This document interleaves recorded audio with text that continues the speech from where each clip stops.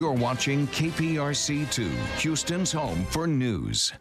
The Texans are teaming up with fans to give back in a big way. Today is the 11th annual Texans Care Volunteer Day. The event is meant to feed those who need it the most, and it took place at several locations across Houston. KPRC2's Coralie Peel was there and gives us an inside look at just how the team and volunteers did. Volunteers hard at work inside the Houston Food Bank. We have over 1,000 volunteers throughout the city today volunteering on Texans Care Volunteer Day.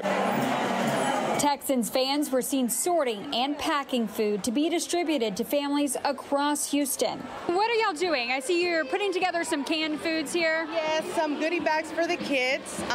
This will be sent to the kids to school. This is the Obregon family's third year participating in Texans Care Volunteer Day. We love it. I think it's a good opportunity to show our kids to give to the community back to Houston through service work. Texans players and even Toro got to work.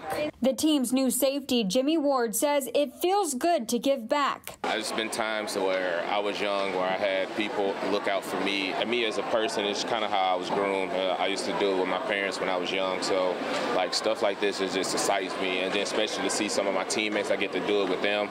You know, I see what type of team I'm on. Feeding families in the community he plays for is a win for Ward. Along with helping out at the food bank, volunteers worked on landscaping, gardening, and playground cleanup. A total of 5 nonprofit organizations participated in today's event.